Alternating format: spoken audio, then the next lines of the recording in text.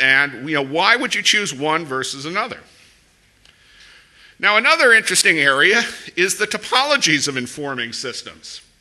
Here, once again, our field has evolved in quite a bit since the early papers. Now, in the early view of informing system, we sort of based the notion on Shannon's model. So you have an informer, and you have some sort of channel, transmission medium, and then you have some sort of client. And essentially, we tended to view the processes in that way. And for many information systems, that's an appropriate way to view the flow of information. However, for many real-world informing settings, that doesn't work nearly as well. Bill Murphy, who's a doctoral student of mine, recently had a paper published in Informing Science where he sort of charted out the Informing Science Institute as an informing system. And if you take a look at the Informing Science Institute, well, first off, it uses many, many channels.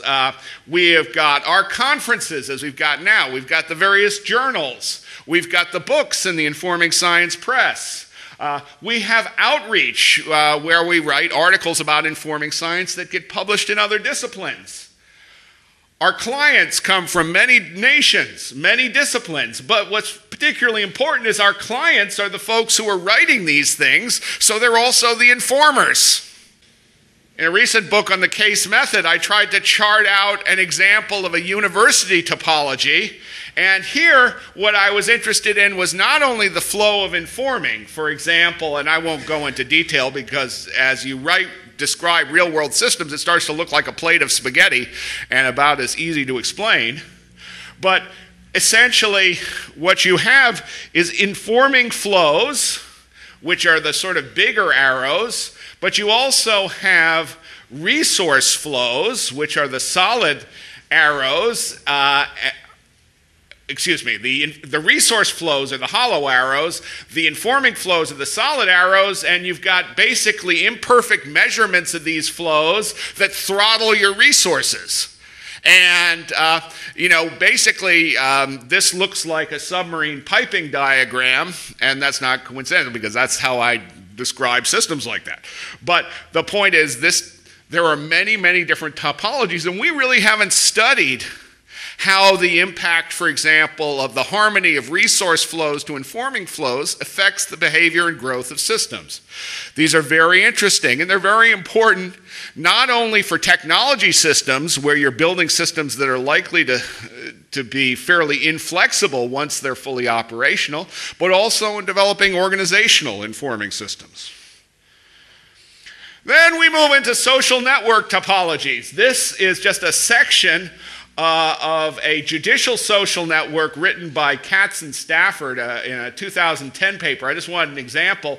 All of the people in yellow are Supreme Court justices in the US, and then you have circuit court judges and other lawyers, and basically what they were trying to do was determine the connectivity of legal opinions between these things, to determine, who were the centers of these clusters. Now, quite honestly, I don't know what the implications of this are, but I feel a little guilty about that because this is obviously a very important informing system, and this is an area we ought to be thinking about. So, what are some of the interesting issues? Well, of course, what type of settings are most appropriate for different topologies? To what degree is the effectiveness of our informing a function of the topologies that we create? Another one that's of interest in light of things like the recent collapse of financial systems and stock markets and so forth is what type of topologies are particularly prone to phenomena like information cascades and fads, where the behavior of one individual informs a whole bunch of other individuals and they all start behaving in the same way, thereby producing major changes to systems that appear to start from very small initial stimuli.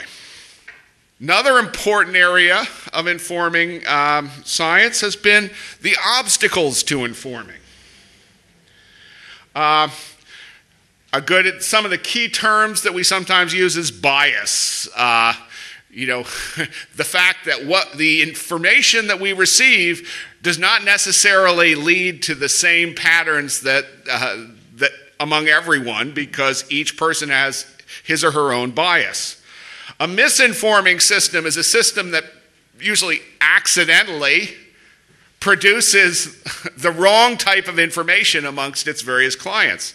Then you have disinforming systems that are specifically designed to produce misinformation among clients.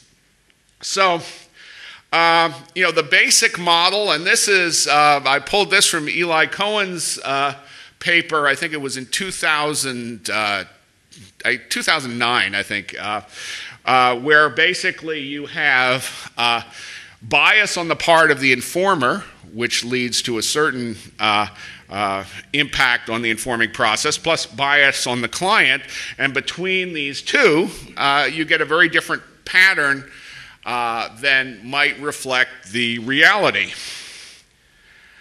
Here is an example of another bias model. This actually originated from Hyland and Jameson, and this is a sort of revised version that I published.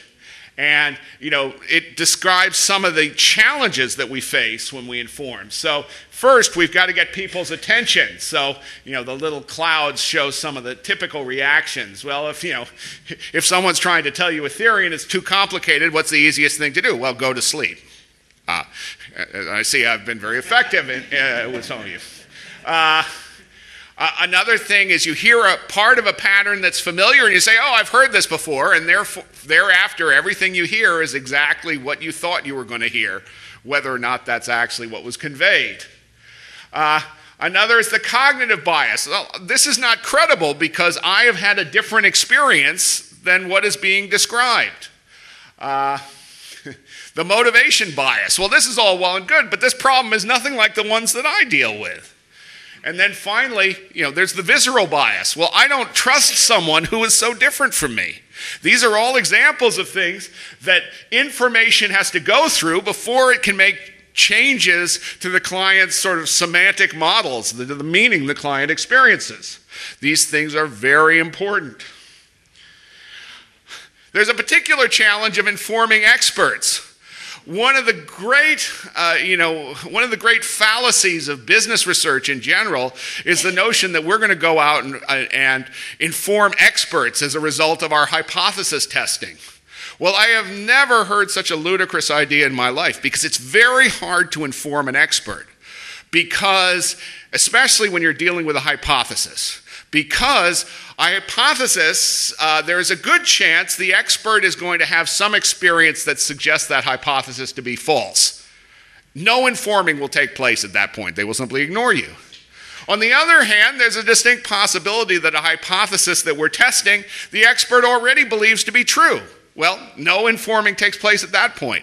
Consider the technology acceptance model in MIS, a personal favorite of many of us, which the core concept of the technology acceptance model is that if a system is useful, we are going to be more motivated to use it. 400 articles have studied this grating problem with the notion of telling experts, yes, well, by the way, if the system's more useful, chances are you're going to want to use it more. Holy mackerel.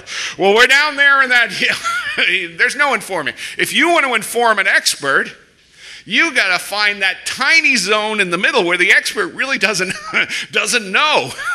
Then you've got a chance, but that's a very small zone, and the more expert the person views himself or herself, the smaller that zone is going to be. That is one of the reasons why it's so hard to inform academics, because we believe ourselves to be experts in everything. Now, a particular favorite area of mine, which has been the subject of a lot of recent informing science articles, has been the issue of informing in complexity. My personal belief is that if you understand the complexity of the informing that needs to take place, you will have a much better chance of understanding the type of systems that are going to be most effective in doing that informing. There are basically three major classes of complexity. This is There is complexity that deals with lack of structure. Essentially, the problem's unfamiliar. There's complexity dealing with the size of the problem set. In computer terms, like the number of lines of codes, the number of paths through the code. We'll call that complicated. And then finally, we've got objective complexity, which is the type of complexity which hasn't really been studied that much in our field, but has been studied a lot in the field of biology, where it's a principal model for evolutionary systems. And this involves whether or not a problem can be broken up into smaller parts and smaller effects. In a decomposable world, and by the way, anytime we do hypothesis testing of simple hypotheses, we look like that stack on the left, where we have a series of variables, and each variable impacts a certain amount on fitness, and that impact can be separated. Well, in a complex world, essentially the variables all interact, so you cannot separate out the impact of individual variables, and a small change in one variable can lead to a huge change in outcomes. A good way of looking at a decomposable system is the way we rank colleges or papers or universities. We like to come up with a formula, a rubric. Okay, you get so many points for publishing in this journal. You get so many points per paper. We add them all together, and that's your research productivity. A better way of looking at the decomposable world is a cookbook.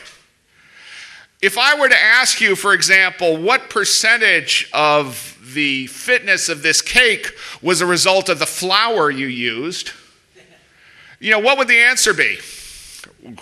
I don't know. How about baking soda, baking powder? It doesn't really have much of a taste. You only use a teaspoon of it. What happens when you leave baking powder out of the cake recipe?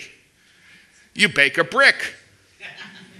So, what percentage of the fitness is a result of baking powder?